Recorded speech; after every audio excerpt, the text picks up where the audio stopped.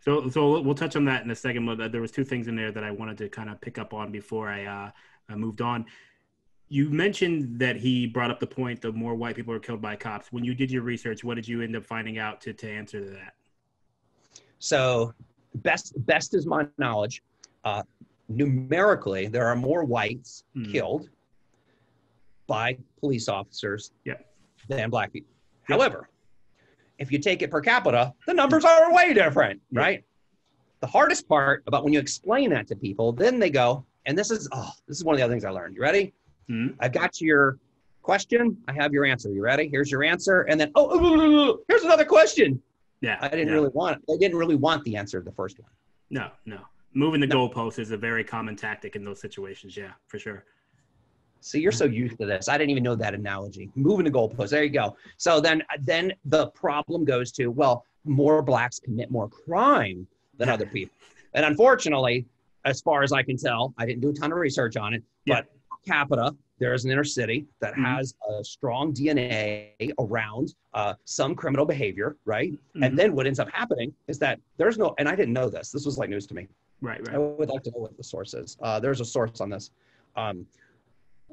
What ended up happening is during the civil rights movement, the taboo around being arrested was alleviated. I didn't know this. Did you know about this? You ever heard of this? Yeah, I mean, John Lewis was arrested how many times, you say? 20, 30 times or something like that? I had no idea. Like, that was like a thing. Like, okay, fine, we're going to protest, you arrest us, and then we'll get out and do this over again. I had no awareness about that. And so it would seem to make sense that if a culture lost some of that taboo, that you might have more arrests, and it wouldn't be such a weird thing. However, now we're talking about crime, not protesting. You know, like, these are very different things. And I think people like to lump all that together. Yeah. And then it gets lost in the middle because we miss that some cultural things lose their influence over time, and they can take on a different morphing, right? With a new mindset. Does that make sense? Yeah, I got you. Yeah. So the two things I'll touch on really quick there too, because there was something that I don't know if you just missed it or if maybe you were not aware, but one of the things when it comes to the black people commit more crime argument, it's not like crime is a thing you can find. Crime is a thing that has to be discovered by stopping someone, as you said. And the research overwhelmingly shows that black people are more likely to be stopped.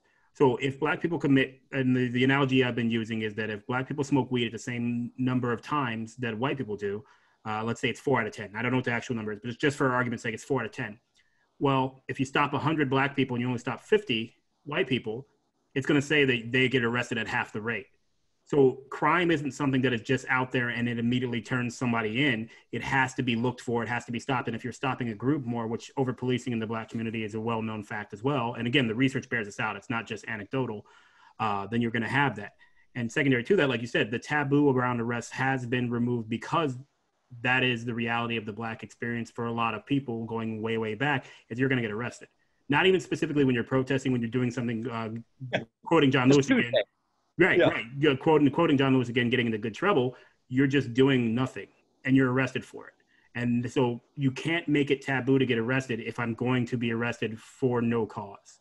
You know what I mean? So it's not just protesting. It's not just doing good trouble. It's not those things. It's also just the prevalence of being arrested for little to no cause. And so if that is my experience, how can it be taboo to be arrested anymore?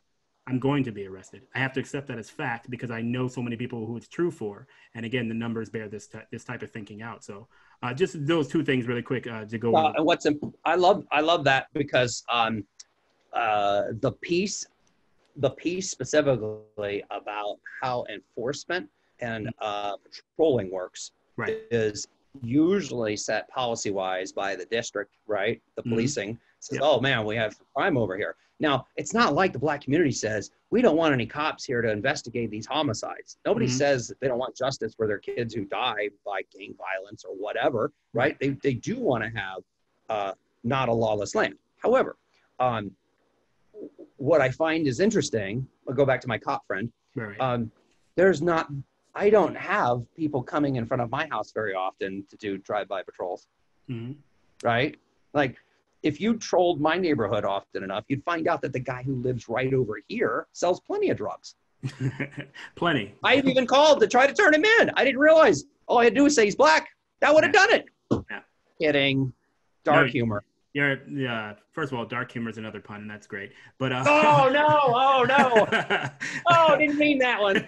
Yeah, but I know it's sad to say I'm not sure that is even a joke. That's a joke because it's a true thing, not a joke because it's funny. Yes. But yes. No, but I think, again, you're pointing out exactly what we're talking about, over policing. And the more times you stick your hand into a Skittle bowl, the more likely you're going to come up with a red one, right? I think there's red Skittles anyways, that I'm questioning that. Yeah. You just think about it. In the white community, how many times could you pull over a car and find an expired bottle of hydrocodone? It might have been a prescription at one point, but after 30 days, now all of a sudden that bottle is no longer a licensed prescription, and you could be arrested for that. How many times do you have to pull people over in South Tampa before you're going to find some soccer mom that's got some old scripts laying around?